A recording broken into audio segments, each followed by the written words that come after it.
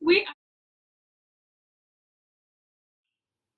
Hello and welcome to Beauty Tabletop. Today we have Krista with us, and Krista will be talking to us today about spring and summer trends. So welcome, Krista, to Thank Beauty you. Tabletop. I'm so excited to be here with Yes, you guys. yes.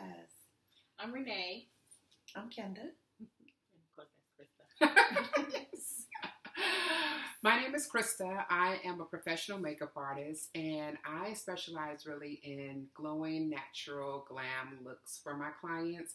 I also help my clients recreate looks at home, especially for those people who really struggle with doing makeup on their own. I just kind of help them create just a 5-step easy look so they can recreate the everyday looks for themselves. Awesome. Yeah, so I'm always like reading magazines, looking at TV, trying to figure out what the spring trends are because most of the clients are classic. They like to have just regular corporate, or even if they own their own business, they don't wear a lot of makeup. Right. But most people want to incorporate just 1 or 2 trends just to stay fresh, just to stay current. Right. So that's what I want to come on and talk about tonight are the spring beauty trends. Awesome. Mm-hmm.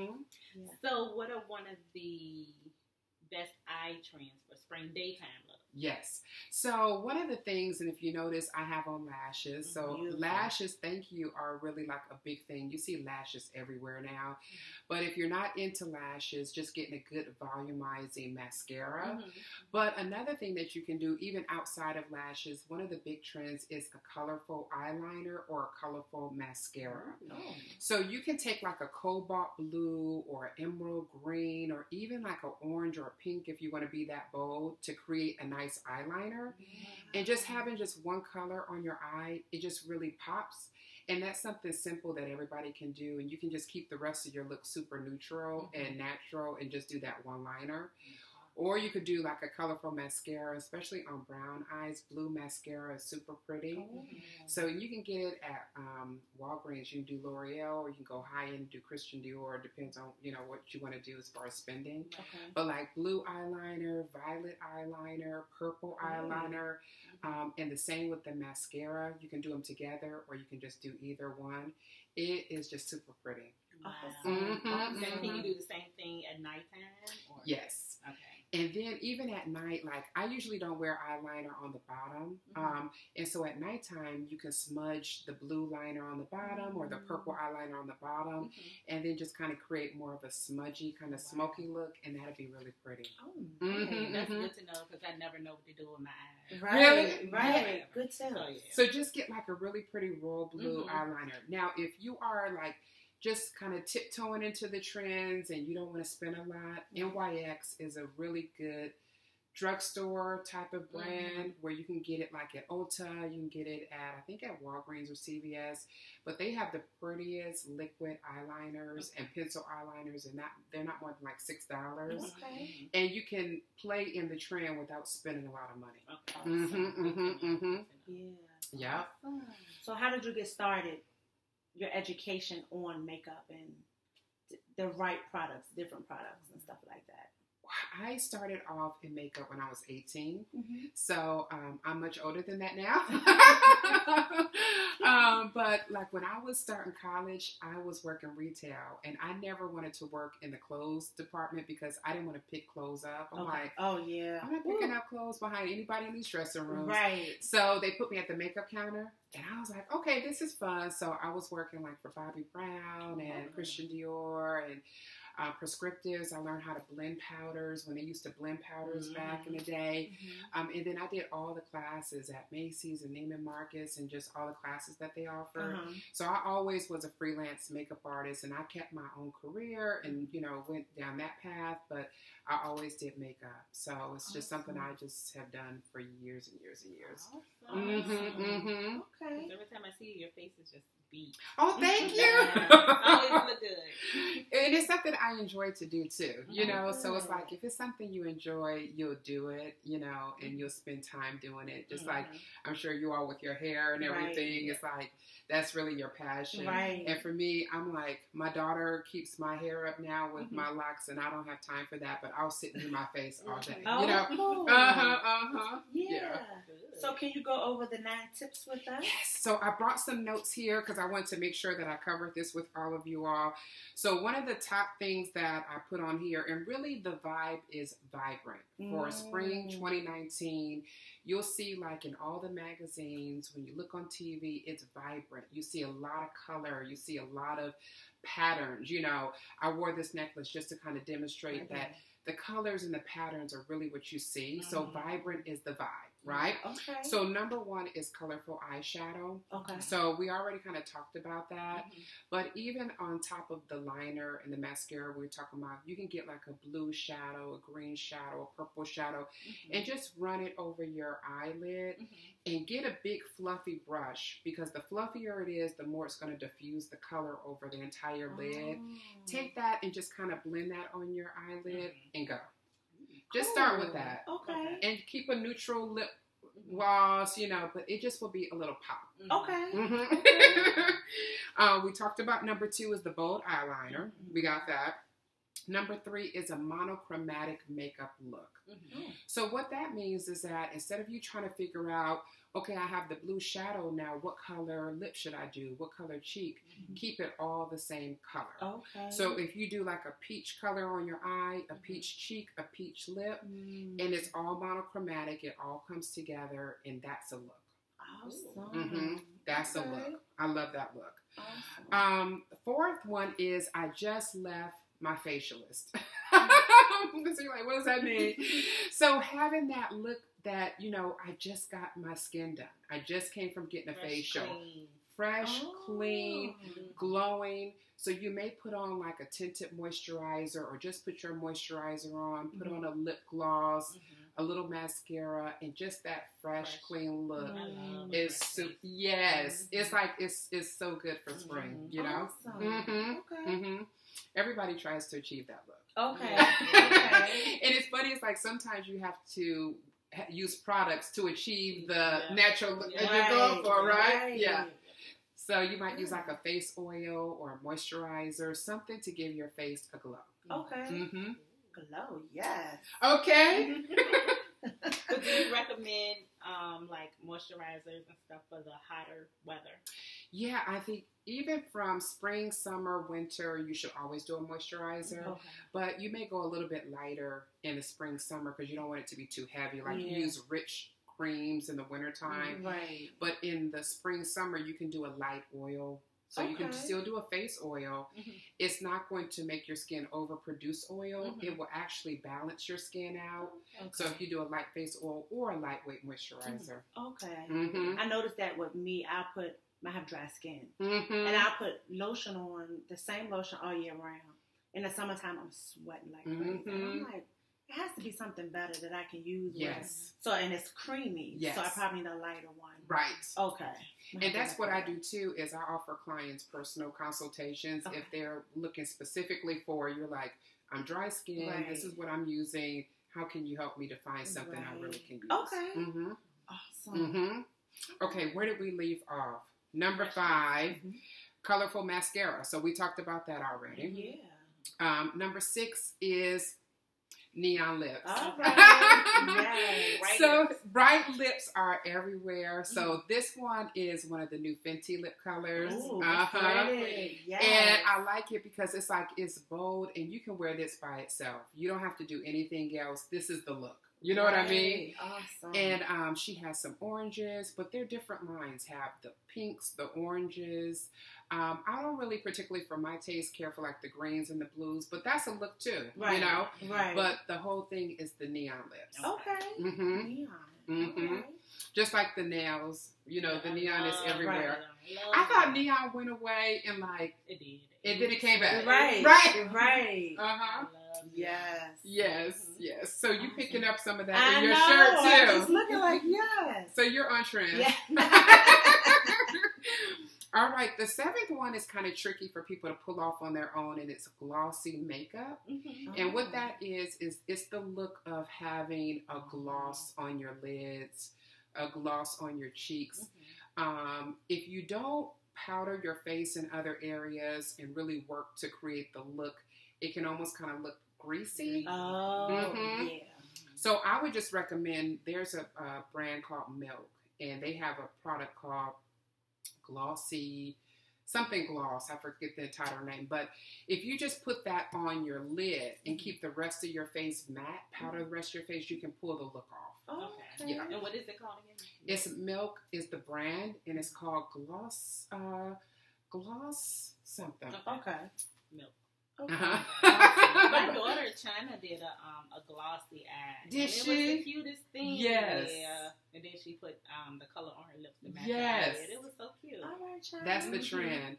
And see, and even like when you say for your daughter, you can go from the youngest to the oldest. Mhm. All of these trends are not limited to 17, 18-year-olds, 20-year-olds, Right. 40-year-olds, 60-year-olds can Right. pull it off too. Everybody can incorporate things Mhm. into their wardrobe. And it just depends on how you wear it, because you might just, someone older might say, I just want to do the eye and not do the whole face. Right. But it just depends on your comfort level. There's no Okay. restrictions. Cool. hmm Right. Makeup is for everybody. Yes. Number 8, which is one of the ones that I really, really love, is called the Bronze Golden Glow. I love that. I mean, for summer, everybody wants to be bronze. Everybody wants to be tan.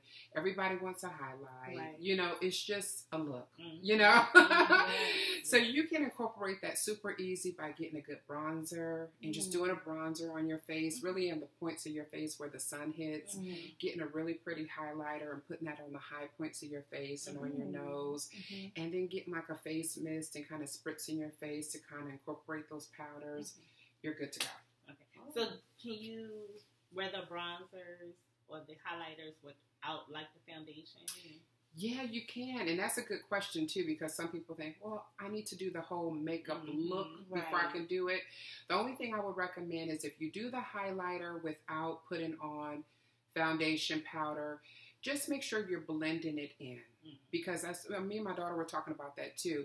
When you put the highlighter, you don't want it to look like a line or a Right. strip just sitting on your cheek. Mhm. So take your brush and really buff it in. So it Okay. almost looks like your skin is shining from the inside. Mm. And you can do that if you buff it. But if you just kind of press it on, it's going to look like it's just a strip of powder on your face. And it's like, that's not a finished look. Right. Mhm. Right.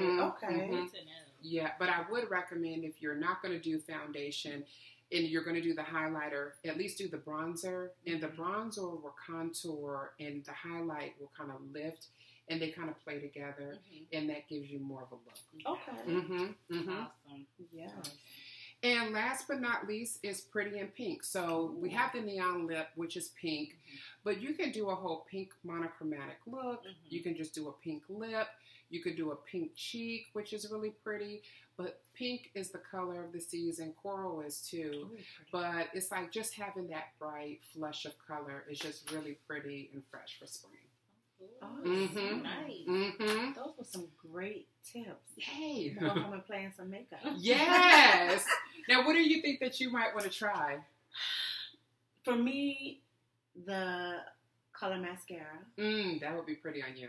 and the color, what is it, the eyeliner you were Mhm. saying? That, Yes. because I don't know too much about eyeshadow or how to apply it. Mm-hmm. And I have all these brushes at home, Mm-hmm. and I don't know how to use them. Yeah. So I'm just go with the basics. Yes. Yeah. So, yeah. Start we with the can see liner. I know it. So when you Me take a either. picture, you got to post it to your page so everybody can see it. Ooh. Yes. Maybe you could do like a challenge and you can have everybody post it with you to kind of help support you. You know that'll what? be That's fun. a good idea. Mm-hmm. Yeah. What are you going to try? So I think I'm gonna try all of them, but my fave would be the highlighter, the highlighter and the color mascara. So, And then another thing I just thought about, since you said highlighter, you could do a cream highlighter. Really? Or you could do a liquid highlighter, or you can do like a highlighting balm, and that will help you to blend it in your skin Okay. too. Okay. Mm-hmm. Awesome. Mm-hmm. My Mm-hmm. youngest daughter got highlighters and stuff upstairs, so I'm So you got to post a picture too. Yes. Yes. So we're all going to comment when she posts her picture. I am. Yay. So are we leaving the dark lips, like the blacks and the dark blues and the dark greens for the winter? We're leaving that into Oh, winter. Now, okay. for me, I personally love dark lips. Mhm. I can wear dark lips year round, and it depends on the mood too. Like a dark lip can be a look, right? But for the most part, we're trading that in for our softer, prettier, fresher looks for spring, summer. Okay. Mm-hmm. So do you have a favorite brand that you use? Well, I have a brand that I represent on my website. If people are interested, they can go out and check out my website. It's crystalee.org. But as far as Sephora, I like all brands. I'm not discriminating. If it works, like I like Fenty, I like Laura Mercier, I like Too Faced, I love MAC. MAC is always going to be an all-time favorite. Right. I mean, they go way back. So mostly when I think about my kit, I carry MAC, I carry Pinky Rose Cosmetics, I have some Black Opal. Black Opal has some beautiful colors, some really pretty colors. So it just depends. You just get out there and just kind of mix and match and pick things that catch your eye. Oh, cool. Mm-hmm, mm-hmm. So you said you have a brand that you sell on your website? Yeah, I'm You a wanna brand talk more ambassador about that? for a brand. And so what I do is I represent that brand. It's not my personal line. I don't have Right. my line yet. Okay. But people can go out to my website to check that out. And what's your Mhm. website again? It's crystalee.org. Y'all check that out. Mm-hmm. Check And it you out. said you had a kit. So do you go to people's homes and do their makeup for events? So I really specialize in doing photo shoots, before and after makeovers, but mostly photo shoots and headshots. I really don't do weddings too much anymore. It's just so much. It is. I used to do weddings, and I'm like, it's so much, because I really like to just do maybe 3 or 4 people a day, and that's Okay. about the maximum I like to do. Okay. So like for the past several months, I've just really been busy with photo shoots. So people call me when they're doing their branding photo shoots. I work with people who develop websites and work with them with their clients, and that's basically how I get hired. Oh, nice. Awesome. Then I also, once people meet me and they say, okay, I have brushes, I don't know what to do with my brushes, I do personalized one-on-one consultations too, where people will come to my home studio, sit down with their makeup bag, and I'll go through with them how to use their products, give them recommendations, and kind of set out a little makeup plan for them. Nice. Awesome. Mm-hmm, mm-hmm. Yes, that is good. Y'all better hit her up. Yay. Yes. So were you real busy for prom season? Or? Yeah, and I was busy. I was moderately busy. Okay. Moderately busy. I have an Instagram too. It's Crystalee_MUA. You can go out and you can see my clients out there too. But I was mostly busy with my photo shoot clients than I was with prom. But prom is like a big season. Yeah.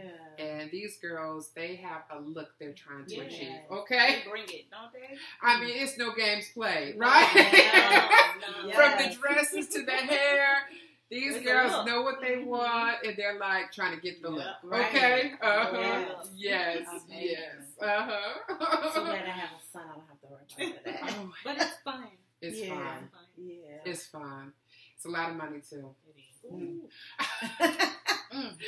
And that's the thing too, speaking of money, because people pay, top dollar for makeup artistry the same way they would for hair. Right. So when you think about it, the fees for makeup artistry, they're up there too, the same way someone would get a new hairstyle. Right. And it's all part of the experience. And that's the one thing for me is that I really try to create an experience when people come to my studio where I go to visit them, where it's a high-end experience. You feel comfortable, you feel relaxed, you feel taken care of, and I really just want your vision to come to fruition, and that's how any artist should be. Oh, wow. Absolutely. That's amazing, Krista. That is good. So, let's talk about tans. I have a tan, guys. But do you Do you do spray tanning? Mm-mm. You don't do the spray No, but I know a lot of people who want to get that, and you think, oh gosh, she's black, and what she want to spray tan? Right. But it just helps, and like I could probably use it too, but it just helps. But for me, I stay in my lane on what I do, you know, and it's some things that I do want to add on as far as my services later and get more training. But I do a specific thing, and I don't try to say, oh yeah, girl, I can do it, and you come over and I have you looking crazy. Right. No. So no, I don't do that. Cool. But I do know a lot of people that get the spray tan, and they're so pretty. And they can even you out just like a bronzer would. Yeah. So it helps to even out your skin tone, especially for people who have hyperpigmentation and just have discoloration. And, you know, like for me too, it's like some little areas are lighter, darker. The spray tan all over will just even you out, just like a foundation would, you know? Wow. Wow. Your wheels are spinning, huh? I can see it. Yeah. You're thinking about all these different things you want to do. Right? I'm like, oh my God. Yes. Yes. Oh, goodness gracious. So, another thing. So, what do you recommend that someone keep in their purse, like regularly?